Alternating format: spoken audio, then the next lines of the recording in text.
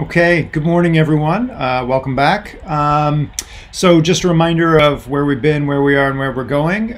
We are going to finish off our introductory module today, which will conclude with embodied cognition. And then we're going to switch from our historical, somewhat philosophical discussion about robotics to almost literally the nuts and bolts of robotics.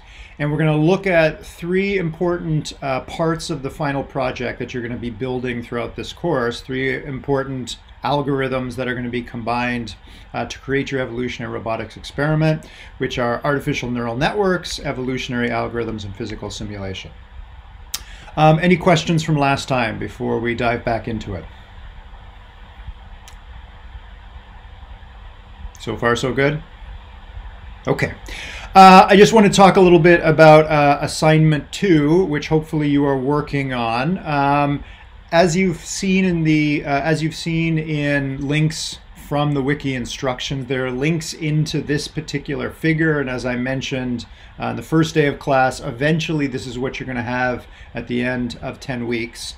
But just to sort of reinforce this idea, you're working with PyBullet, which is a Python wrapper around the physics engine called Bullet.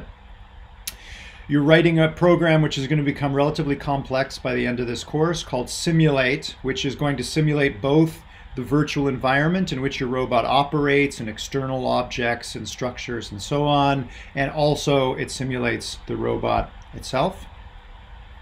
You're now generating, in assignment 1, you generated a virtual world composed of just one object or link, and you used PyroSim to do that. And PyroSim is a second supporting system you're going to be using in this course. PyroSim allows you to relatively simply define links and joints and sensors and motors and neurons and synapses, which we'll get to, and packages them into file formats that the physics engine recognizes. In assignment 1, you are packaging your single cube into world.sdf. SDF stands for simulation description format. So SDF files are used in the robotics world for describing or simulating the robot's world. You then supply that SDF file to Simulate, and PyBullet takes over and simulates whatever is in world SDF as one or more links. And as we talked about before, a physics engine works by applying forces to objects or links, and based on those forces it will update the acceleration and thus the new position and orientation of links. And we'll talk a lot more about what the physics engine is doing when we get to lecture 6. Okay, so we're going all the way from generating the world to simulating the world using PyBullet. As I mentioned, PyBullet is a Python wrapper around the Bullet physics engine, which is written in C++. For those of you that are interested in the physics engine side of things, you can drill down into the C++ and see what's going on down in the engine room. But for this course, we're not going to go that deep. Okay. What you're doing in part 1 of assignment 2 is generating multiple. I'm sorry. Let me back up a moment. In assignment 1, you're going to be generating multiple links, and then in part 2 of assignment 1, you're going to be introduced to a second type of file, a URDF file, which stands for Universal Robot Description File. So it's not complicated. SDF encodes the virtual environment, and the URDF file encodes everything about the robot. From the physics engine's point of view, these are all just links and eventually joints. So at the end of assignment 2, you're going to be introduced to joints, which again, as the name implies, connects links together. These joints, for our purposes, for the next few weeks, are going to be not unlike your elbow joint or your knee joint. Joints connect pairs of links together and constrain how those objects move to one another. If two links are not connected by a link, they're free to move and change their relative positions and relative orientations, however the forces act on them. but a joint will constrain how objects move to one another. And we're going to be working with what are known as revolute joints, which are going to allow objects to rotate relative to one another, but not move apart from one another. There are linear joints in PyBullet, which are like pistons, which allow objects to move relative to one another, but not change their orientation relative to one another. So in assignment 2, you're going to be introduced to this idea of joints. Okay. Some of you have already got to that point already, and joints are a little bit confusing in PyBullet because PyBullet mixes absolute and relative coordinate frames. What do I mean by that? A relative, if you're trying to specify the position of a link or joint, in some cases you're specifying its position relative to the position of the link or joint that you're connecting it to. And it can take a while to get that straight, as you'll see in the joints module in Reddit. I put up some figures there to help you understand the difference between absolute and relative. I know some of you have been working at it already and are still stuck. If you're stuck on that point or any other point in assignment 1 or 2, please do come see me during my office hours, which today will be at 11 o'clock. Any questions about assignment 1 or 2 before we push on?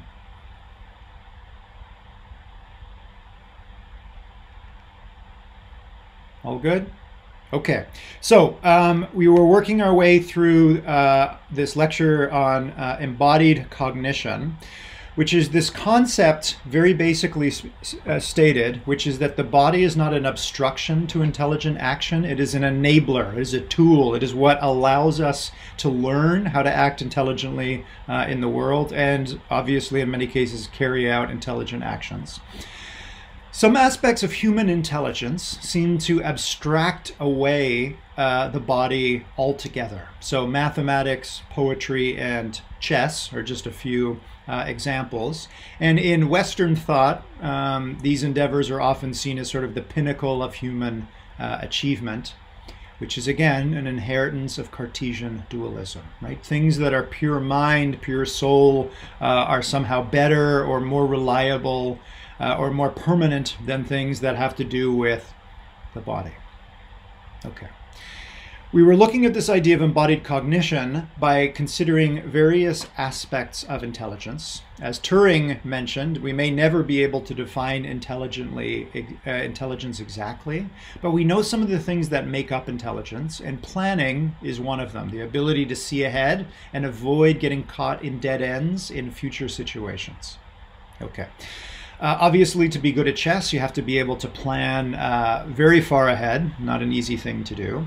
Back in the late 90s, Deep Blue, IBM's Deep Blue computer was clearly a very good planner and was able to beat the Grandmaster at that time.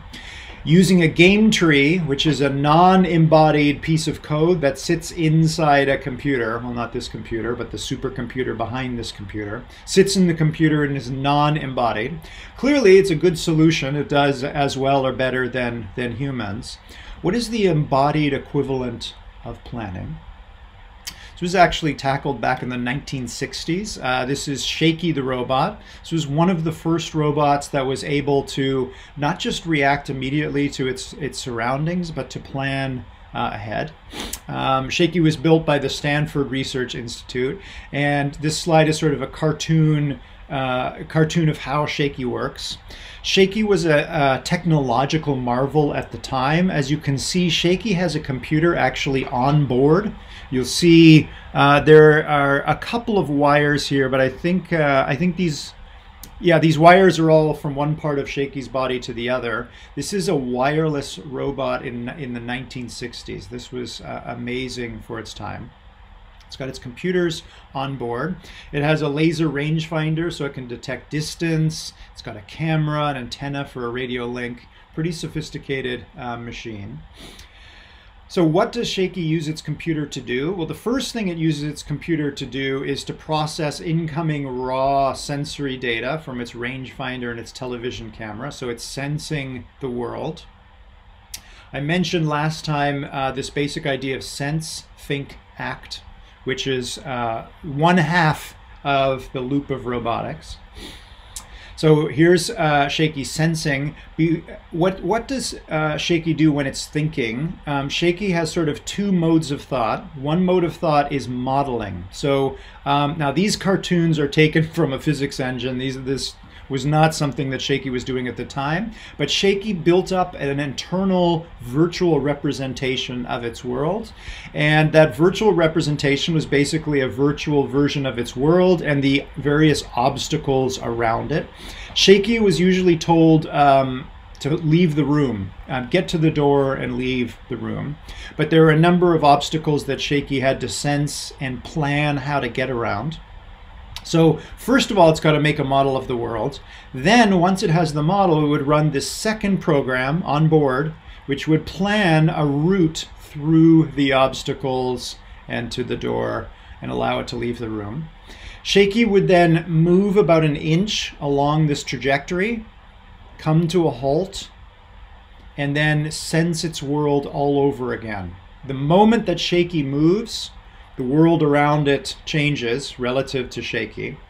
So Shaky would move about an inch and then sit and think for a couple minutes or a couple hours, depending on what was in the room, move again, stop, model, plan, move, sense, stop, model, plan, move, and around you go. You can probably now guess why it's called Shaky, because Shaky would sit there and then sort of jerk in a particular direction and shake to a halt. Okay. Is this how you get around your world?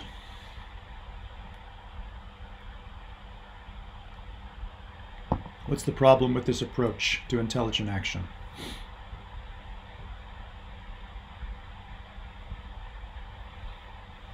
There are some obvious limitations to this approach, and there are some not so obvious limitations. It seems very inefficient, as Logan mentions. It's way too slow. Okay, so Shaky was clearly extremely slow. But again, this is the late 60s.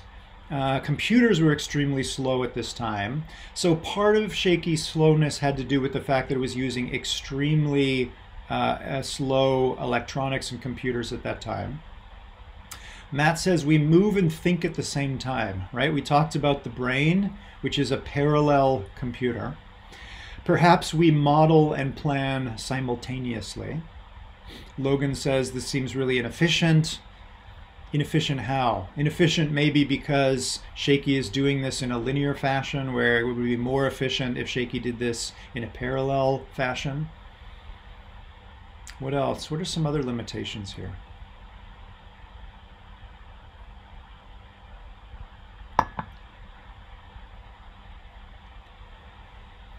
Clearly obstacles matter. So Shaky is going to have to make virtual models of the obstacles in its world. What else does it need to model in order to plan a trajectory to leave the room?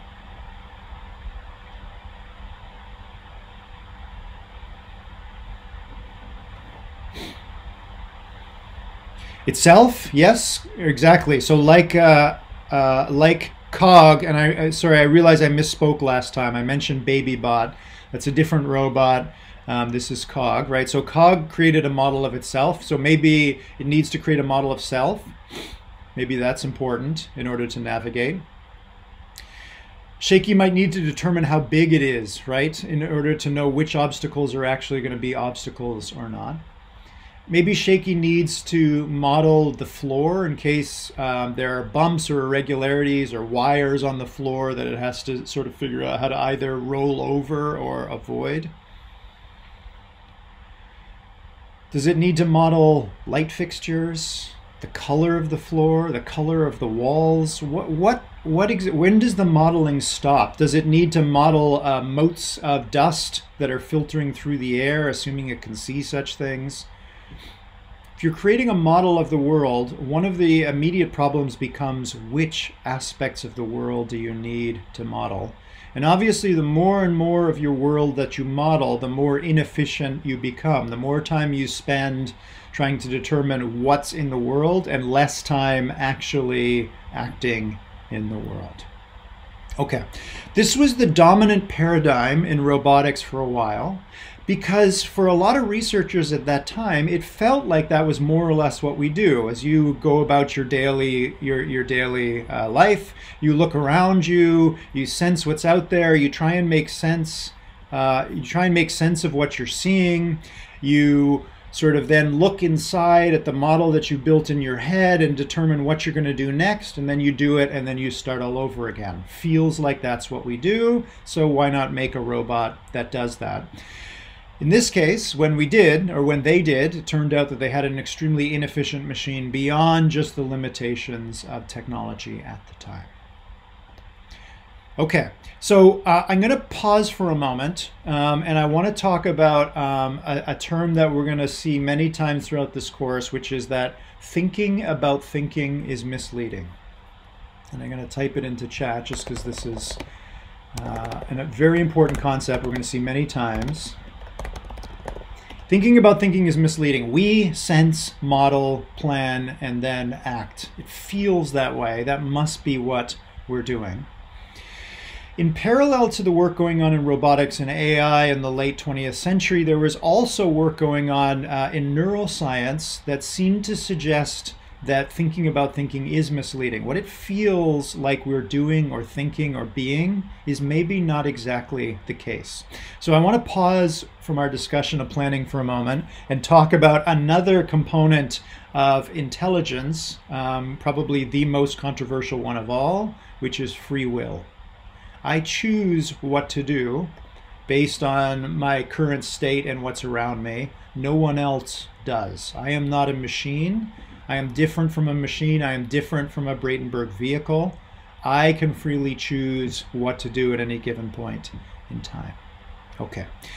In order to test that intuition, Libet and some of his colleagues in the 1980s created an experiment which might seem a little odd to begin with, but bear with me. They invited a bunch of human subjects into the lab, and they instrumented each human subject with EEG patches on the scalp and EMG sensors on the finger. What does EEG stand for?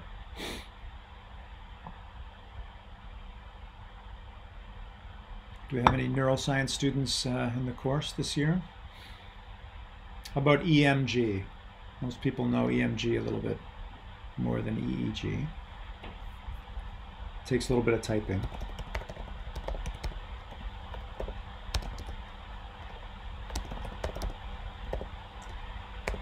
So electroencephalography is EEG. So this is a sensor that picks up electrical activity. George was close. Picks up electrical activity on the surface of the brain. So EEG has a bit of a limitation. EEG is often compared to MRI, which is magnetic resonance imaging. That's when you go in the big machine that has very huge magnets, and it is able to detect electrical activity throughout the entire brain. There are pros and cons of MRI versus EEG, but for our purposes, we're going to collect information from the surface of the brain, which is often good enough because a lot of the cerebral cortex, or a lot of conscious thought, goes on in the surface parts of the brain. How about EMG? I guess you can all Google this, right? So this is electromyography. So myo for muscle. So this picks up electrical activity given off by muscles when muscle fibers contract. So if you're wearing an EMG patch on your finger, the moment you move your finger, there'll be a spike. The sensor will register. The EMG sensor will register a spike. Okay. Okay, so that's the sensors. What were the human subjects asked to do? They were placed in front of a clock, and on the clock they could see a moving red dot that was moving about as fast as the second hand. They were asked to freely decide at any point in time to move their finger and then move their finger. When they did that, they were asked to tell the investigators at what point on the clock did you decide to do so? So as the dot is moving around, they say, okay, maybe at right at 6 o'clock, exactly at that point in time, and the red dot was at 6, that's when I decided to move my finger. They bring in another human subject, instrument them the same way, and that subject says, okay, at 10 o'clock, exactly at that moment in time, I chose to move my finger. So far, so good? Okay.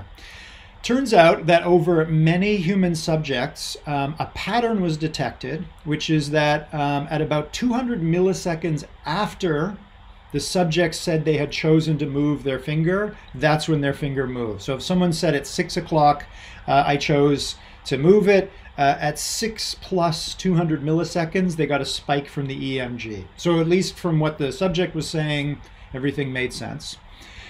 Beyond that, they noticed that there was a particular pattern for that subject that always appeared in the EEG 200 milliseconds before the muscle movement, exactly at the point in time when the subject chose to move their finger.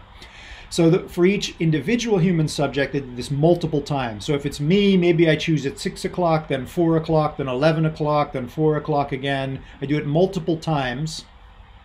And at each of those times, there was a particular pattern that showed up in my brain at that time, and then I moved my finger.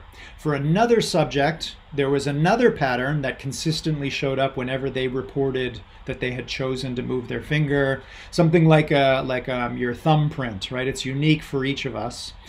So this was looking promising. It looked like the researchers were actually seeing brain activity, were seeing consistent brain activity that predicted or that correlated with self-reporting when the human subject said that they had made the decision.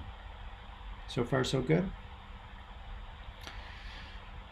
What made this experiment so famous is that 300 milliseconds before, on average 300 milliseconds, on average 300 milliseconds before the subjects thought they had made the decision, there was another EEG pattern, different from this one, that was always there 300 milliseconds before the representative pattern at the time they reported moving their finger.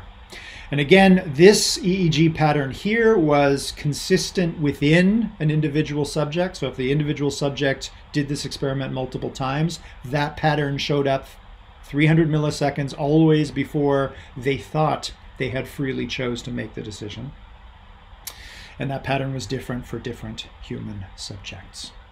Okay, so that seems surprising because people felt that when they introspected, when they looked inside, they felt as if they had made the decision at a given point in time.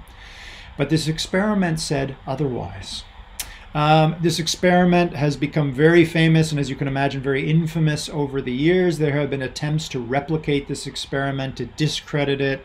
We don't have time in this course to look at all the evidence for and against this experiment, but in my professional opinion, there is much, much more evidence supporting this conclusion than refuting it. There are other experiments that have shown that there are representative patterns in some versions of this experiment that go back much further than 300 milliseconds, several seconds before the point at which they had decided to move. Some people argue against the Libet experiment to say, well, my unconscious made the decision. I just wasn't aware of it until this point in time, but it's still me making the decision. But if it's the unconscious part of your brain that is deciding when to move your finger, by definition, because it's unconscious, you do not freely have any control over it. You may be free to choose when to suppress ideas bubbling up from your unconscious into your conscious mind, and this is when things get complicated. Regardless, for our purposes, what it shows is that if you introspect, you think about how you do things, obviously we sense, model our world, plan, and then act. That may not actually be the case. As Matt already said, we're probably not, it might feel like we look around and then plan what to do, but these things are probably going on simultaneously. The brain is a parallel machine.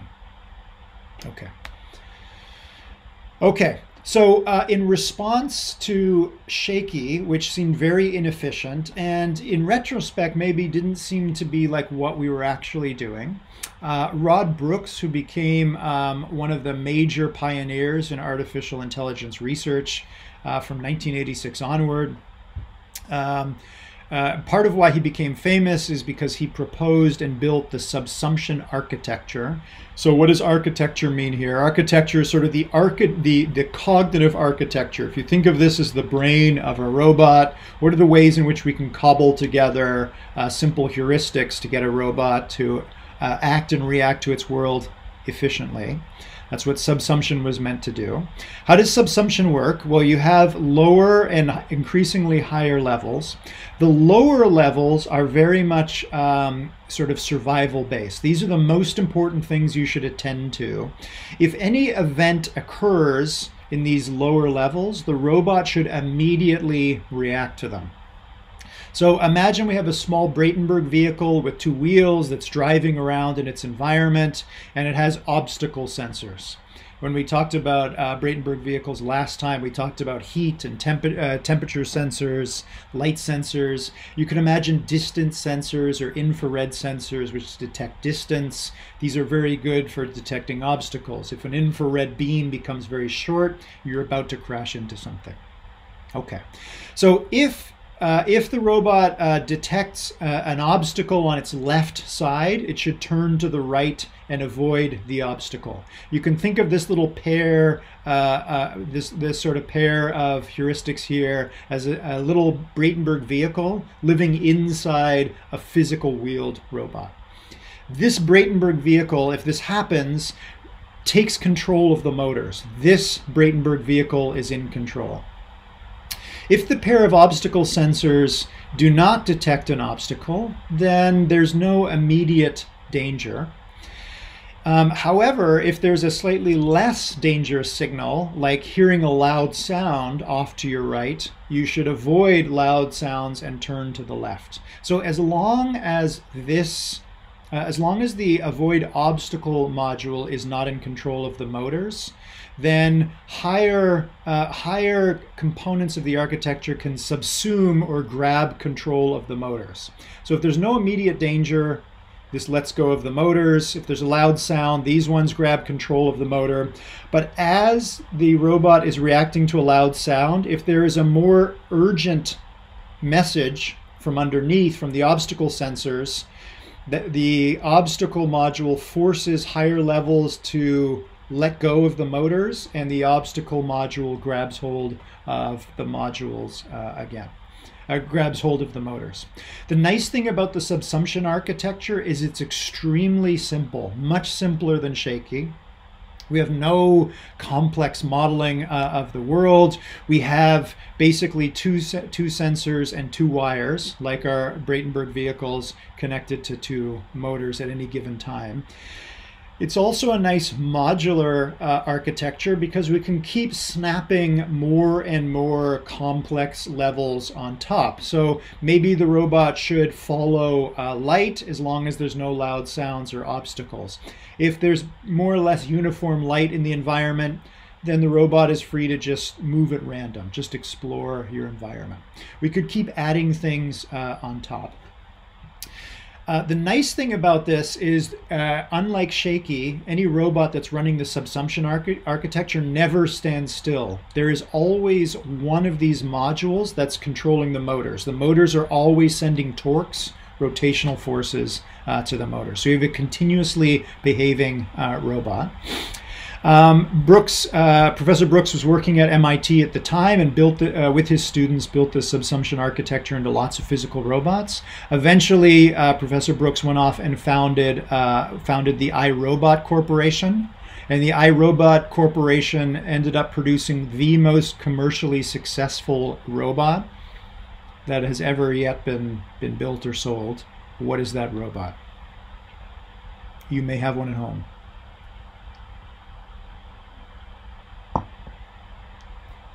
Exactly.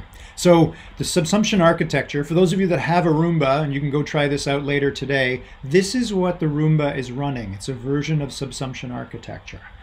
Usually it moves at random, right? But in some cases, it depends on your version, which Roomba you have. If it detects more dirt on one side, it might turn towards that side. So sometimes you get your Roomba circling. If you spill your potted plant and soil goes everywhere, it'll focus on that area. If it cleans it up and there's no more dirt on one side than the other. It'll go back to moving at random. If it ever pokes its head over the top of your stairs and suddenly it can see down, that is the most dangerous thing to a Roomba, and it will immediately turn away from the top of your stairs and keep from tumbling down the stairs. Okay, so we've tried to illustrate this concept of embodied cognition, and again, in Bratenberg vehicles and the subsumption architecture in Roomba, the body is clearly a very important part of this process. It's not drawn here. Shaky, although I guess embodied, is somehow not embodied. It doesn't move very much. It stays still a lot of the time and thinks. A lot of what's going on in Shaky is inside the robot and does not have so much to do with its body and its interaction with the world. That is not true in the subsumption architecture and Roomba. Okay. So, embodied cognition. Of course, every algorithm on the planet is ultimately housed in a physical device. So you could argue that the apps running in your phone are embodied because the phone is a physical object that exists in the world. You have programs running inside your laptop. Your laptop is a physical device. Embodiment is not the same as physicality. In fact, you're going to be creating embodied agents that are non-physical. They're built into a physics engine. Alternatively, you can have physical algorithms or physical machines that are running algorithms like your laptop or your cell phone, but they cannot use their body as a tool to push against the world and observe how the world pushes back. Remember that in embodied cognition, the body is a tool that the agent uses to learn about the world, like we saw maybe most clearly with Cog last time. Okay, so I just put this little cartoon here. This is not an embodied agent. Here's a little Lego robot. As this robot moves closer to this object, the distance grows less. And assuming that this robot can detect distance, the moment it moves, you get an immediate sensory repercussion, an immediate feedback from your environment. Non-embodied technologies, even the most sophisticated deep learning algorithms, they sit in the cloud or they sit in a data center somewhere, and they wait for data to come from them. They wait for a human to plug in a feed from YouTube or wherever the data source is coming from. Then they process and do their thing and provide a result. They are less free to learn about the world by interacting with it. Okay. A related concept to embodied cognition is the concept of situated cognition. These are sometimes confused. They're not quite the same thing. Situated cognition says the way you process information is affected by the fact that you are physically situated in the world. So an agent that has sensors and is drawing information directly from the physical world is situated. A neural network that is inside a computer and waits for images to be provided by someone from outside is not situated. You're embodied if you have a physical body and you can push against the world. Okay. So all embedded devices are examples of situated agents or situated machines. They have a sensor. Changes in sensor readings often result in changes in action of that device. So this all occurs in real time, and changes in sensor levels are not under the control of the device or the agent. A neural network that's processing a whole bunch of images. It sort of puts them in a buffer and deals with one at a time. A sensor has to deal with information coming in real time. A sensor may also buffer information, but if it doesn't do it fast enough, it might miss some information that's coming from the real world. Simple example would be like the intelligent sensors in the Davis Center. In a classroom in the Davis Center, if the sensor detects movement, it turns on the light. If it does not detect movement for a few minutes, it turns off the light, right? So that sensor, that intelligent light sensor or movement sensor in the Davis Center is situated, but it's not really embodied. It doesn't have a body with which to push against the world and observe how the world pushes back. Okay. If you have an agent, and this can be an organism, a human being, an animal, a robot, if it's both embodied and situated, it has a body to push against the world, and it's situated, it can sense incoming sensory information, you have a complete agent. Complete in the sense that it can sense, think, act, and then act and observe sensory repercussions. It has this closed loop. Throughout this course, I'll mention agents, and usually when I mention an agent, it's short form for a complete agent. Okay. So if you think about complete agents, they have certain properties that other agents like a naked neural network does not have. The first one is that it's subject to the laws of physics. So my phone is also subject to the laws of physics. But because it's not a complete agent, it can't exploit the fact that it's subject to the laws of physics. What do I mean by exploitation here? We're going to talk in a few weeks' time about bipedal walking. So we're going to talk about biomechanics, and if you want to create a humanoid robot like humans, it's going to need to walk with 2 legs. Why do humans walk on 2 legs rather than 4 legs? That in itself is a complex question. One answer, there are many answers to that question. One of them is that it allows human beings to exploit the physics that act on our body and exploit those physics in such a way that we are able to achieve extremely efficient locomotion. So if you're a complete agent, you can act on the world and sense the repercussions of that action and learn from that continuous loop. You can start to exploit the physics that is influencing that sensor motor loop. As you walk around today, I want you to pay attention to your swing leg. So as you're walking, the foot that's on the ground that's supporting your weight, that's your stance leg or your stance foot.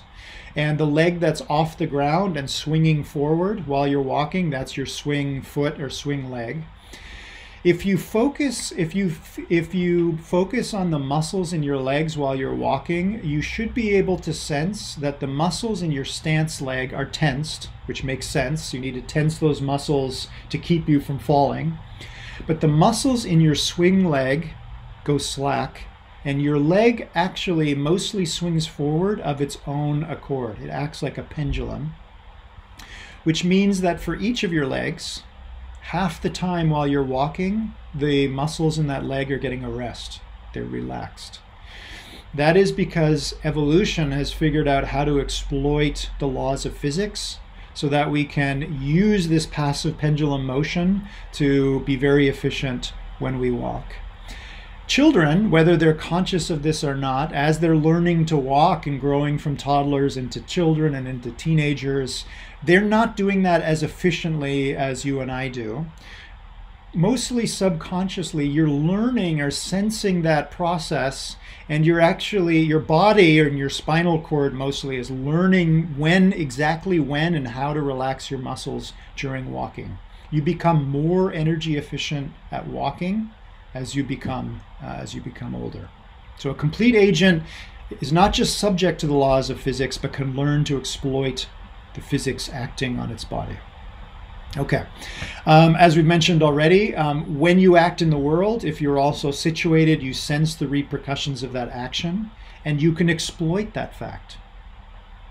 Can you think of some examples from humans or other animals where they actually exploit the fact that they generate sensory stimulation when they move to help them do things better in the world, or become more intelligent or more efficient?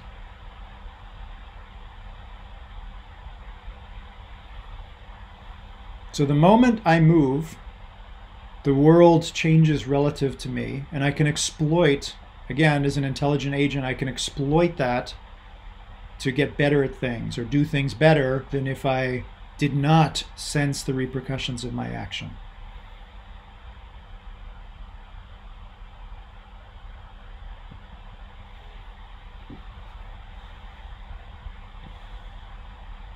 Any ideas? Think about all of the things you've learned to do over your lifetime, and how important it is while you're learning those things to see what actions, which sensory stimulation you generate when you act in a particular way. Once you start to think about it, basically it's sort of everything. It's a very important part of learning. I'll give you a simple example. I usually give this example when we're in class, which we're not. In a big classroom with 60 of you, those of you that would be sitting in the back row, most of your faces would be hidden from me, because your face, from my point of view, in the back row is going to be occluded by students that are sitting towards the front of the class. So if I can't see your face, there's a simple solution, which is I move. The moment I move, relative occlusion between students sitting in the back of the class and towards the front of the class changes, and I can move in a particular way to unocclude whoever I can't see in the back row. It seems so obvious, it might seem strange that we're even talking about it, but we don't realize that we're doing that all the time. If you're learning a musical instrument, you obviously pull the bow across the strings or plunk the keys, and you hear the sound that results. And usually when you're learning, that sound is terrible or much different from your teacher or your instructor. Based on how it sounds different, that alters how you do things at the next moment in time. Okay.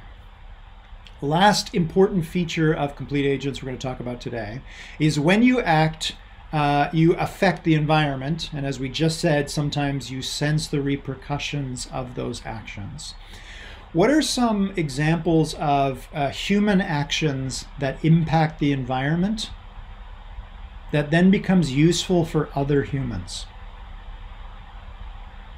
So as you literally or figuratively move about in your world, you leave marks on the world, and those marks can often be useful for others.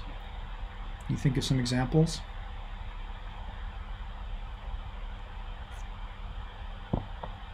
So opening a door, absolutely, yeah. Alexander mentions walking on snow to pat it down, right? So luckily this point in the course always comes up around this time when we have lots of snow on the ground. Siddhanth mentions hiking trails and trails. I don't know how many of you are on campus at the moment, but usually at this time of year on campus after a fresh snowfall, in the 20 minutes before the first class, suddenly trails will start to appear on campus, and those trails are typically the shortest path from the student dorms to the buildings in which classes are taught, right? Everybody's running to make their first class. So every time there's a fresh snowfall, the student body at UVM recomputes or recreates the shortest paths between buildings on campus. You're obviously, well, I don't know, maybe you are doing it out of the goodness of your own heart. Most of us are just trying to get to class on time. So there is this unanticipated effect, right? Because we're bodies, we have physical impacts on the world, and other complete agents, other students can sense those and make use of them. There are lots of examples, especially in the insect kingdom with ants, where collectively they impact the environment in ways that help their fellow ants. Humans, unfortunately, not everything we do to the environment is good for us or other species on Earth. But we can learn to create positive impacts on the environment that help others. Okay. In all three cases, if you have a physical body, you can't help but be acted on by gravity. You can't help but sense repercussions of your action. You can't help but leave a literal imprint on the world. Intelligent agents are able to exploit all of those dynamics.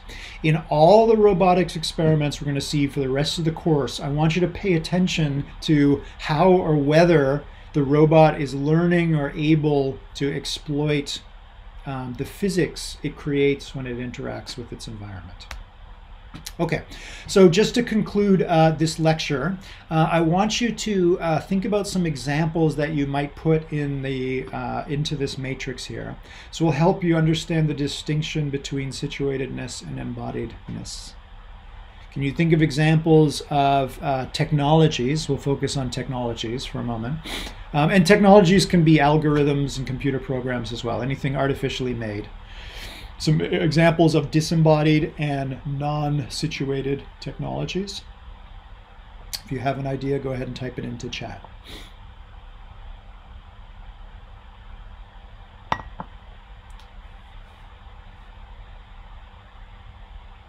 So these are technologies that don't have sensors and don't have physical bodies with which they can influence the environment. What are some examples of such technologies? There's a lot of them.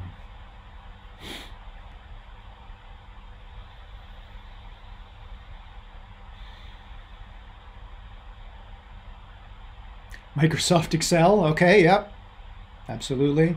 A chatbot, yep, good example. A hand axe from 20,000 years ago is also non-embodied and non-situated. It has a body, it's physical, but it can't use that body, it's not active. It can be used by others, can be used by humans. And whether you count a hand axe as a technology or not is another argument. Cell phones, as Logan mentions, that's an interesting one, right? Cell phones you might be able to put in another category, because why? Why do at least modern cell phones are not strictly disembodied and non-situated? What is it about modern cell phones that might convince you to move them into a different category here? They ring and vibrate, exactly. So they have minimal embodiment, but they can influence the world around them, which is usually their human owner, right? So if you have your cell phone in your pocket, it can vibrate and alert you to some event going on inside the phone. So in this discussion today, to keep things simple, we've talked about embodiment and situatedness as a black and white characteristic. Either a technology is or isn't embodied, is or isn't situated. But in reality, that's not quite true. Various technologies have more ways to influence the environment. Shauna mentions a flashlight, right? So there is a growing number of ways in which cell phones can act on the world. So you might consider putting them in the embodied category. What about situated? Are cell phones situated?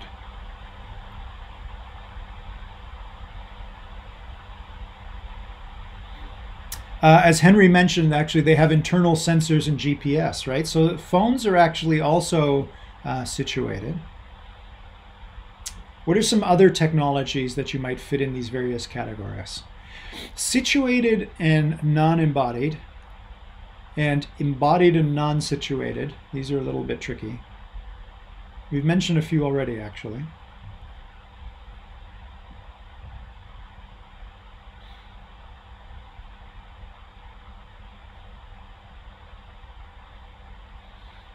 How about situated? How about disembodied and situated? Things that can sense the world around them, but have limited or no capability to act on the world.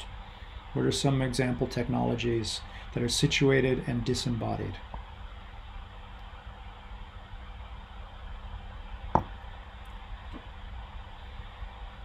So we talked about a thermometer, yeah, a barometer. So sensors themselves, even non-electrical ones like a thermometer or barometer, are situated and non-embodied.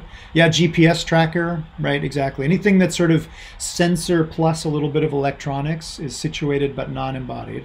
What about the converse example? What are some technologies that are embodied but non-situated? They have bodies and they can have useful impacts on the world, but they don't sense the repercussions of those actions. Or they don't need to sense the repercussions of those actions to be useful machines.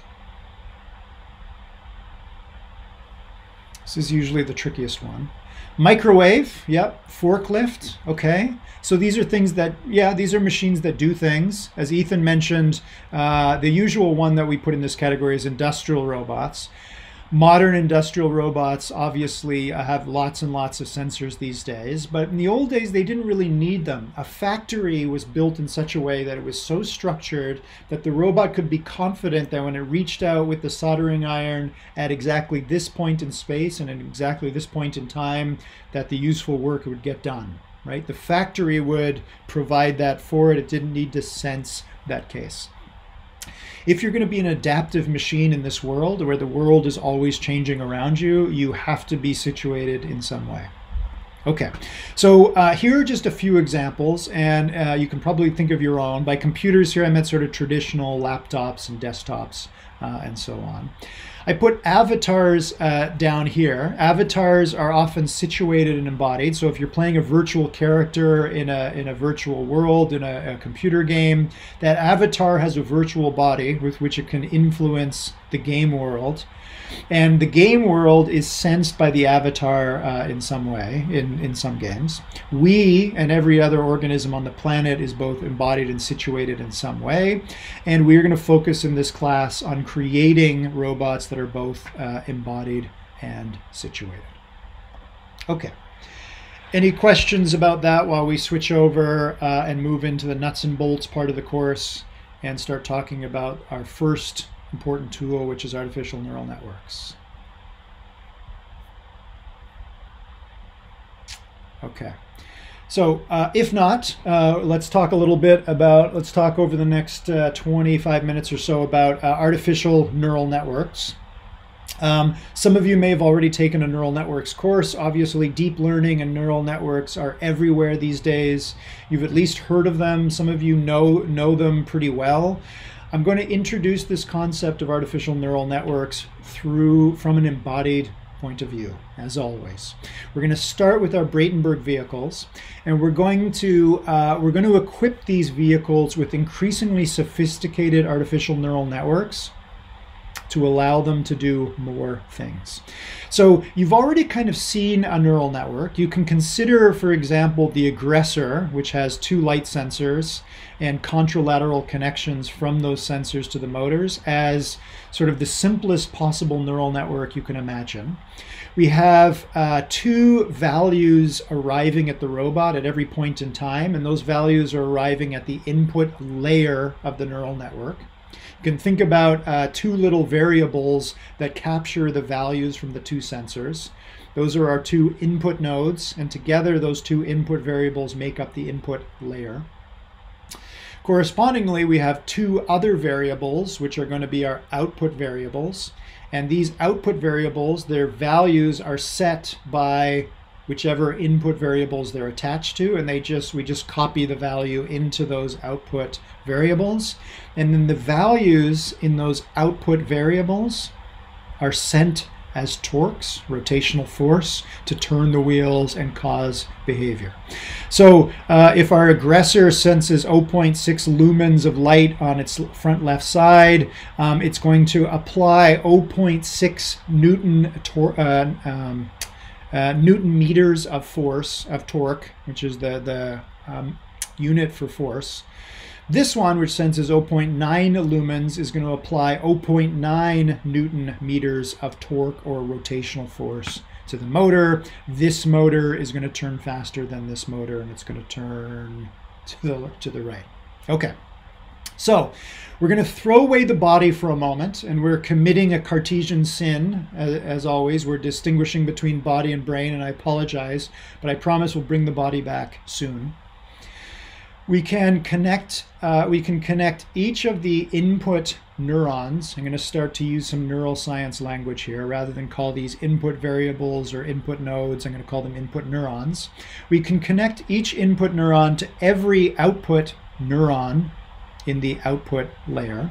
You can see that we're starting to build a network here of nodes or neurons and edges or connections between those nodes. We're going to refer to those connections as synapses, coming again from neuroscience. A synapse is an electrochemical connection between neurons in a biological nervous system.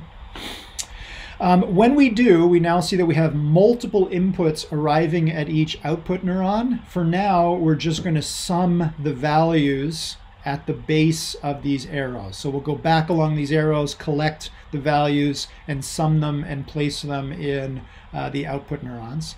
If we were to take this network and put it back into a Bratenberg vehicle that has 2 light sensors, what will this robot do in the presence or absence of light? It's no longer the aggressor, and it's no longer the coward. This network has both contralateral connections and same side, ipsilateral connections. How does this robot behave? It'll always move forward, right? You can see it's symmetric, so by definition, the torques being applied to both motors, it's always going to be the same. So it always moves forward. Does it always move forward at the same speed?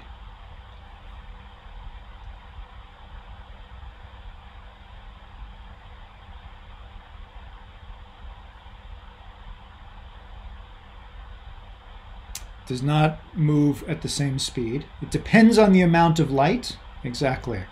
It moves faster when there's more light, right? So the more light that falls on the input layer, or that is captured by the input layer, the faster it goes. If it's in total darkness, both values are 0, it'll come to a stop. Okay. Let's introduce one more detail to the synapses. You may have noticed in the cartoons here, there are these little plus signs next to the synapses. These are meant to represent excitatory connections. So in the brain, there are both excitatory synapses and inhibitory synapses. As the name implies, excitatory connections take the value at the base of the synapse and excite the neuron at the end of the synapse. We can replace those plus signs. And if you, I think I mentioned this actually in the quiz, you can actually replace these pluses with minuses, and then you have inhibitory connections. An inhibitory connection basically means the stronger the source neuron, the more it inhibits or decreases the value at the output layer. We'll see some examples of that in a moment. Okay. So let's take our pluses and minuses, throw them away and replace them with floating point values. And we'll choose these floating point values between the range minus 1.0 and plus 1.0. Doesn't really matter. I picked some values here at random. You can see we have 3 excitatory synapses with positive values. And we have 1 inhibitory connection, the minus 0.3 here. Okay, so if there is 0.6 lumens falling on the front left of the robot and 0.9 lumens of light falling on the top right of the robot, and the 4 synapses have these values, what are the values arriving at the output layer? We're going to treat these values as the weight of influence of the source neuron on the target neuron. So obviously we have the sign plus or minus on the synapse, which represents whether it's an excitatory or inhibitory connection. Plus for excitatory, minus for inhibitory. The magnitude of the value represents the magnitude or the amount of weight of influence on the target neuron.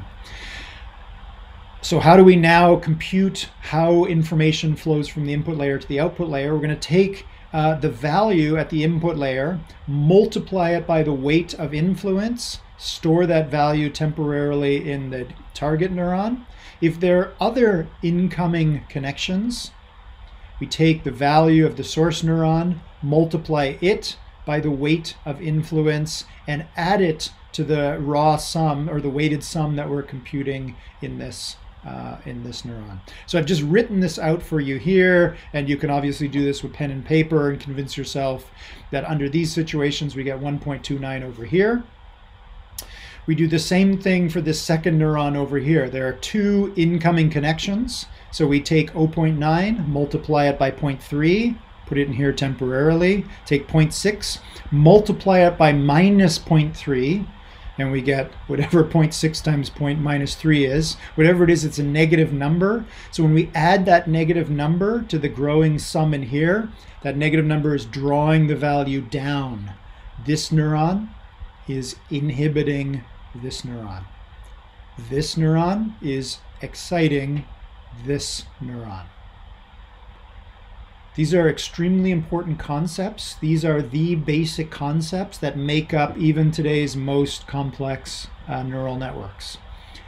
Some of you may have seen last month GPT-3, which is now the most powerful chatbot in the world. For many people, it seems like it might pass the Turing test. seems like you can have a pretty good conversation with GPT-3.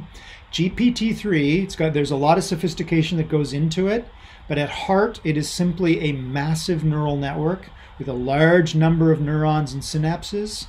And at the bottommost level of GPT-3, in the engine room of GPT-3, this is what is going on, a whole bunch of weighted sum calculations. Okay. You'll notice that I picked my synaptic values to range between +1 and -1.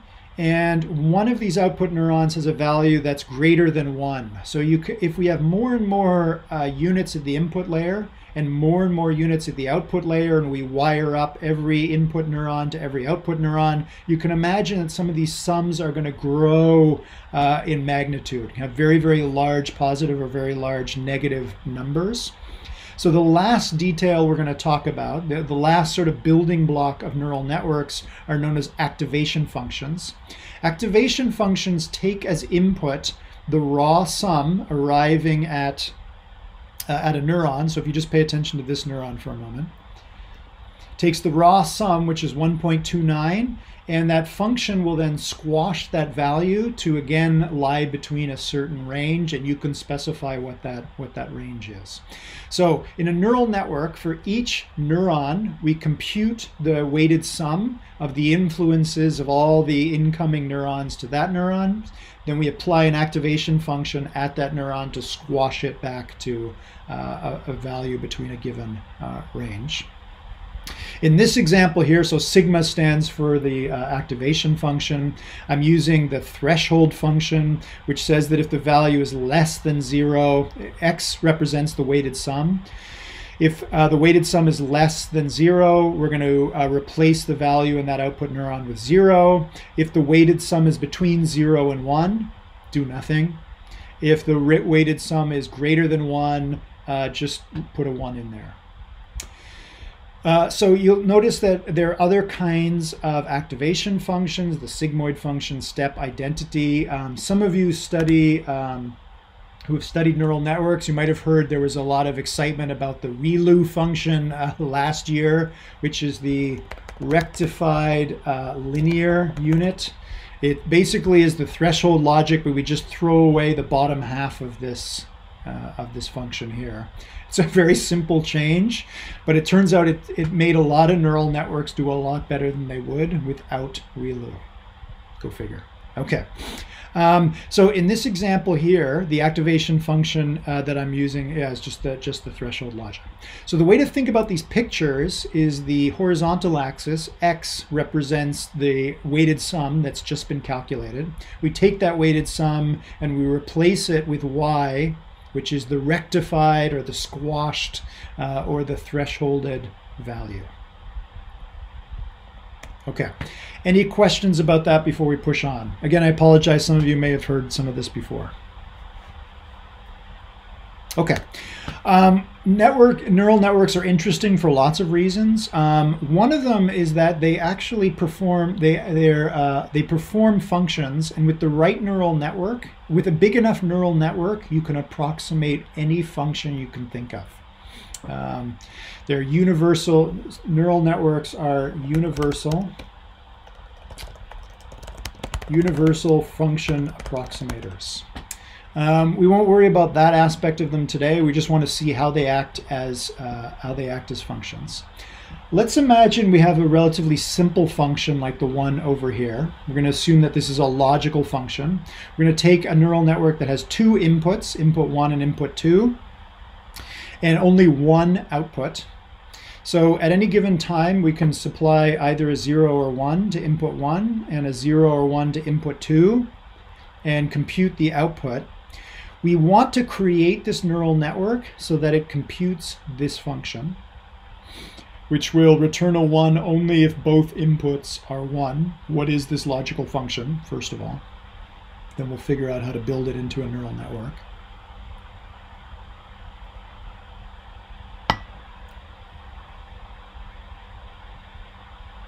So this is the AND gate, right? Only if input 1 equals 1 and input 2 equals 1 will we return a 1.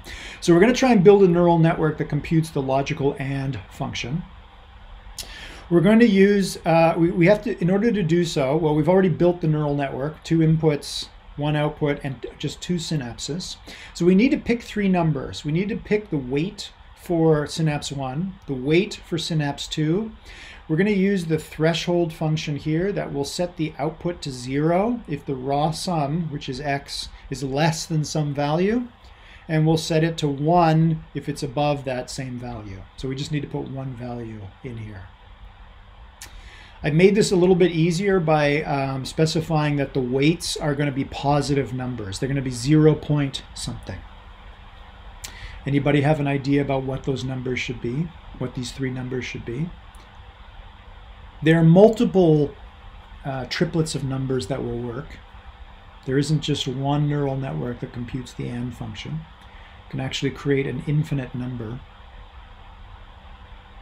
So Ben says question mark. A little tricky to start. It's a little tricky to know how to start thinking about this problem. Let's start by plugging in 0 and 0. So if we put 0 in here and 0 in here, we plug 0, 0 in. We want to get 0 at the output. You can probably convince yourself that if the only thing we're worrying about is this case, you can set the synaptic weights to be anything you want. 0 times anything is 0, plus 0 times anything is 0. Okay, so that's fine. We can pick any numbers for here. But if we want to plug in, if we now plug in 0 and 1, we want to get 0 at the output. Does that start to guide your thinking about what the synaptic values should be here?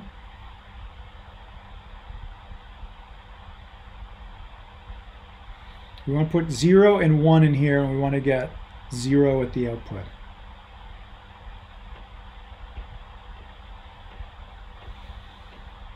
Let's say we put 0.5 in here. So 0 times, and let's say we put 0.5 in both of these values. 0 times 0.5 is 0. 1 times 0.5 is 0.5. What value do we need to put in here? I think Ben is starting to figure this out. So we put a weight of 0.5 and 0.5 in here. We put anything below 1 to 0 in here. So let's put 0.5 in here. Matt suggested we put 0.5 in here. So 0 times 0.5 is 0. 1 times 0.5 is 0.5. If we have 0.5 in here, 0.5 is less than or equal to our threshold of 0.5, so we get 0 back. So far, so good. We're batting 1,000. We got 2 cases correct. If we set all 3 values to 0.5, then if we plug in 0 and 0, we get back 0. If we plug in 0 and 1, we get back 0. If we plug in 1 and 0, 1 times 0.5 plus 0 times 0.5 is 0. 1 times 0.5 is 0.5. 0.5 is less than or equal to 0.5. So we put a 0 in there. 3 out of 3 correct. Let's take the last case, 1, 1. We put 1 in here and 1 in here. 1 times 0.5 is 0.5. Plus 1 plus 0.5 is 0.5. So 0.5 plus 0.5 is 1. The raw sum is 1 here. 1 is less than the threshold we chose, which is 0.5. We place a 1 in there and we're done. So 0.5, 0.5, and 0.5 works. Here's another example, 0.5, 0.5, and 0.8. That's also fine. There's lots of values that work. Okay, some of you I think are starting to get the idea. So let's look at another function. This is the OR function. So now we want to set these 2 weights and the threshold so that if we plug in 0, 0, the network will give us back 0. And if we plug in any of the other 3 cases, we'll get back a 1. What should the 2 weights be? Synapse 1 and synapse 2. And what should the threshold value be? We need another set of 3 numbers. If you have an idea, go ahead and type it into chat.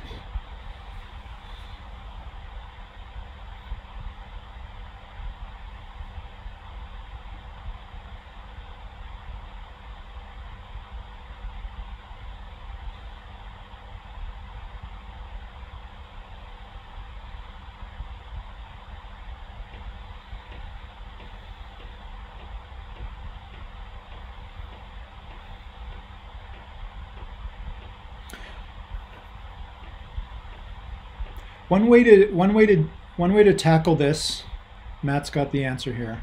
One way to tackle this is to divide and conquer, is to plug some weights in here and then think about what you need for the threshold. So if we're lazy and we keep 0.5 and 0.5 like we did before, forget about activation for a moment. We're going to get 0, 0.5, 0.5, and 1. So that means that it doesn't matter. As long as anything is equal to or above 0.5, will work for the threshold value, right? So 0.4, that'll work.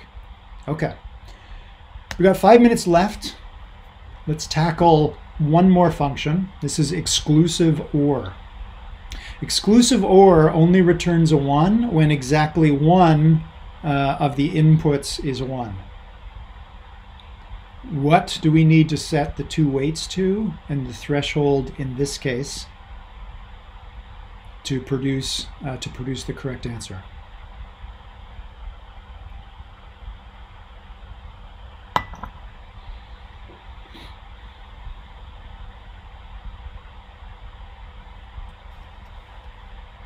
This one is clearly more difficult.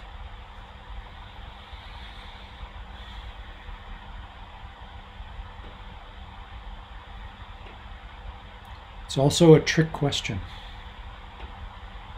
There are no real values. There are no real values that will work.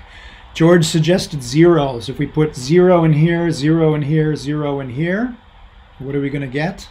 Whatever, I don't know what it is, but it isn't XOR. I can guarantee you that. You can try it.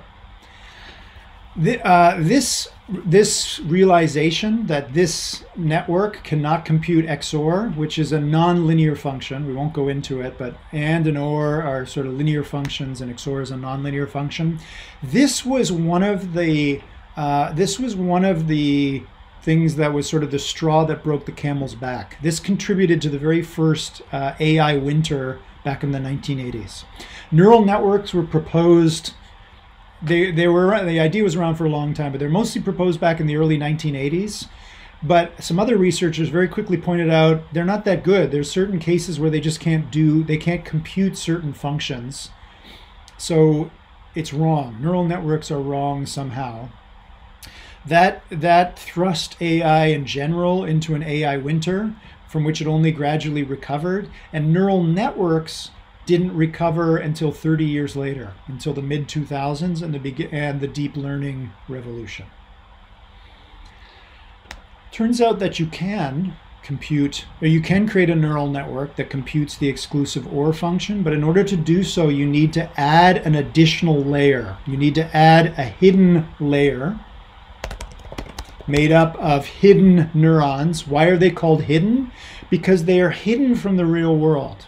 The input neurons somehow are getting information directly from the real world. In the case of our Bradenberg vehicles, they're sensors. And the output neurons are providing information or providing influence on the world, which in our case are torques and motors. So you have this input layer. These hidden layers don't interact with the real world directly. They mediate between input and output. I've created an architecture here that now has 2 input neurons, 2 hidden neurons, 1 output neuron, which is a little bit bigger. It requires 6 weights, 1, 2, 3, 4, 5, 6. We have 3 neurons that require activation, require threshold values. We're going to use the activation threshold for all 3 of these. You'll notice that there is not an activation function associated with the input neurons. That's normally because we just sort of want the raw information from the world. Whatever that value is, just give it to us raw, and the neural network will digest it however it needs to. So we usually only apply activation functions to hidden neurons and output neurons. I have chosen to place 2 hidden neurons in the hidden layer. I could have placed 1 hidden neuron or 3 or 1 billion. I chose 2 to give you a hint about how to construct this neural network. So we're out of time. I'll leave you to think about this. Let me just give you some strategy for thinking about this. Instead of sitting down and directly thinking about synaptic weights and outputs, I want you to think about this as computing a subfunction, and this neuron is computing a different subfunction, and then this neuron computes a function, which is a function of the result of this subfunction and a result of this subfunction. Divide and conquer. In order to solve XOR, you need to compute two logical subfunctions first, and then combine them in a particular way. We'll return to XOR and see if you came up with a solution next Tuesday. You have a quiz due tonight, and you're working on assignment 2, which will be due this coming Monday at 11:59 p.m. Come and see me or Amanda during our office hours. Have a good rest of your day and a good rest of your week. Thanks very much, everybody. Bye-bye.